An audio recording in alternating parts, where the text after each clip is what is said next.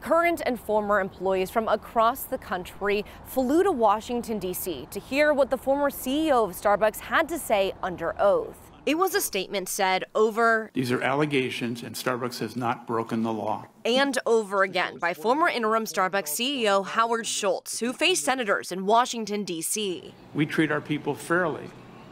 We do nothing that is nefarious.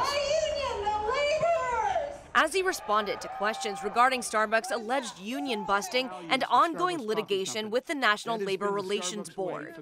I've listened carefully, and throughout your testimony, you've made it very clear that Starbucks prefers its workers not to be unionized. When asked if he ever coerced or threatened an employee for trying to form a union, this was Schultz's response. I've had conversations that could have been interpreted in a different way than I intended. The room filled with current and former Starbucks employees like Katie McCoy.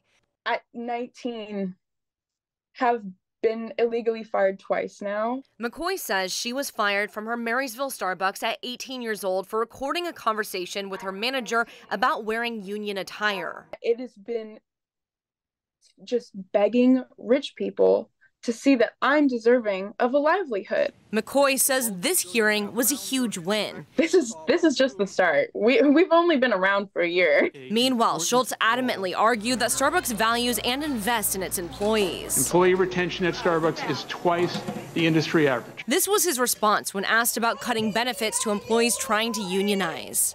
It was my understanding that we could not provide those benefits under the law.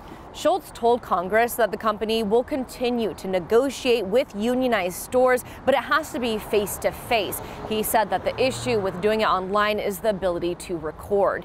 Here in Seattle, I'm Kristen Goodwillie, King 5 News.